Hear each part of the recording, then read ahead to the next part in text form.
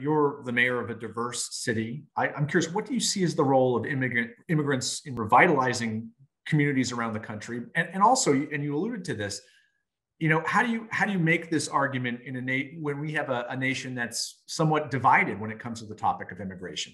Well, I think the role of immigrants is vital. I mean, we're a city where 60% of our residents weren't born in the city. We're a city where I'm the first mayor of Miami, actually born in the city of Miami in the entire 125-year history of the city. My dad came when he was 12. My mother came when she was 6. And in one generation, my father got a full scholarship to high school, full scholarship to college, graduated with 2 graduate degrees from Harvard, wrote 8 books, and speaks 4 languages. So my dad is a great immigrant story. He was the first Cuban mayor of Miami, and so it's, to me, you cannot disconnect, and this is where we're failing. I think you cannot disconnect being an immigrant from being an American. There is no disconnection. Americans are immigrants, period. That's who we are. That's our identity. That's actually what makes us special and what makes us so great. So I think that's the first problem. I think the second problem is we have to stop looking at this discussion and argument as secure the border or let the border be wide open and let people come in, unabated, right? It's not. It's neither one or the other.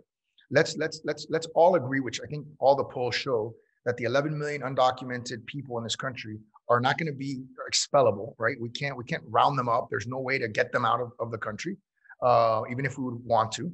And so at that point, we need to identify them. We need to be able to, they should pay taxes.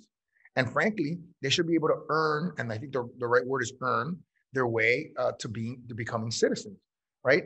And if they have to pay a penalty or whatever, for technically violating the law, then that's fine.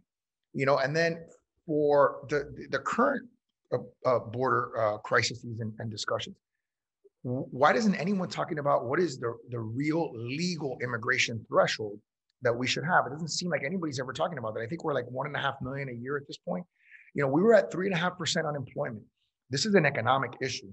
Our birth rates in comparison to developing countries are on the floor, right? We don't have the workforce to be able to create the kind of economic dominance that this country has had for generations and generations.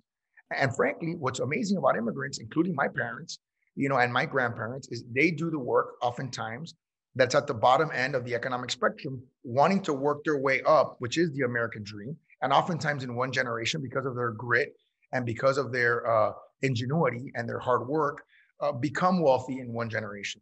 So I think we've got to recapture that spirit, recapture that story. I don't think it's a partisan story.